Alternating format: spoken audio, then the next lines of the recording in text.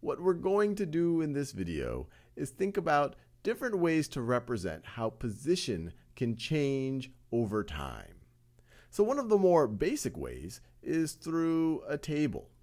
For example, right over here, in the left column I have time, maybe it's in seconds, and in the right column I have position, and this could be in some units, let's say it's in meters. So at time 0 we're at 3, after 1 second we are still at 3, after 2 seconds we're at -1, then after 3 seconds we're at 0, after 4 seconds we're at 0, still at 0, after 5 seconds we are at 2, maybe 2 meters.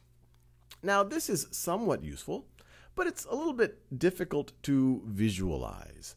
And it also doesn't tell us what's happening in between these moments. What's happening at time half of a second? Did we just not move? Did our position just not change? Or did it change and then it got back to where it originally was after 1 second?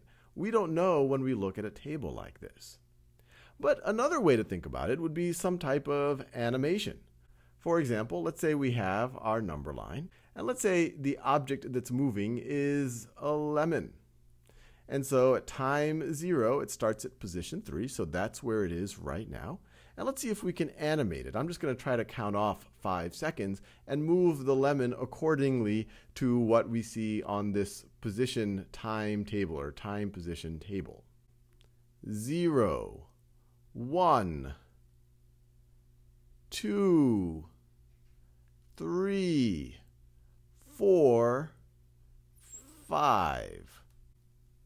So that was somewhat useful, but maybe an even more useful thing would be to graph this somehow so that we don't have to keep looking at animation, so that we can just look at with our eyes what happens over time.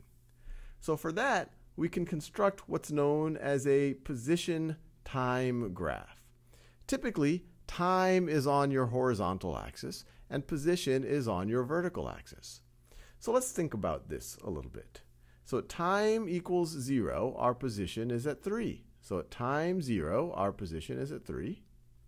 And then at time equal 1, we're at 3 again.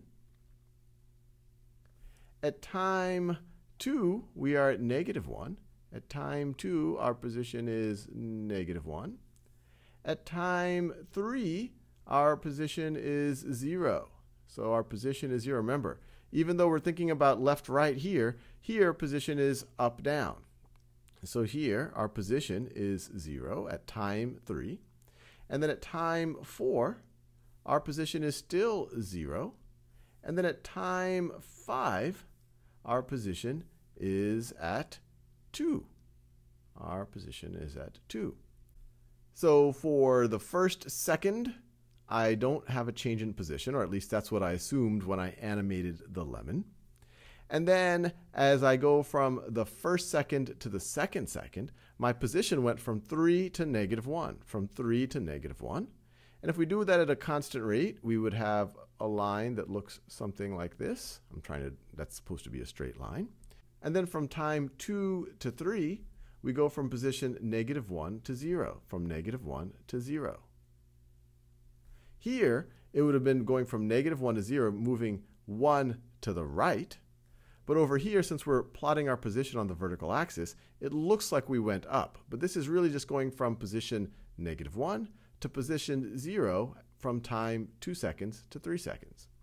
Now from 3 to 4, at least the way I depicted it, our position does not change. And then from time 4 to 5, our position goes from 0 to 2, from 0 to 2. And so what I have constructed here is known as a position time graph. And from this, without an animation, you can immediately get an understanding of how the thing's position has changed over time. So let's do the animation one more time and just try to follow along on the position time graph. And maybe I'll slow it down a little bit. So over the first second, we're going to be stationary. So we could just count off 1 Mississippi. And then we go to, our position goes to -1 over the next second. So then we would go 2 Mississippi. And then we would go 3 Mississippi, 4 Mississippi, and then 5 Mississippi. but hopefully you get an appreciation that this is just a way of immediately glancing and seeing what's happening.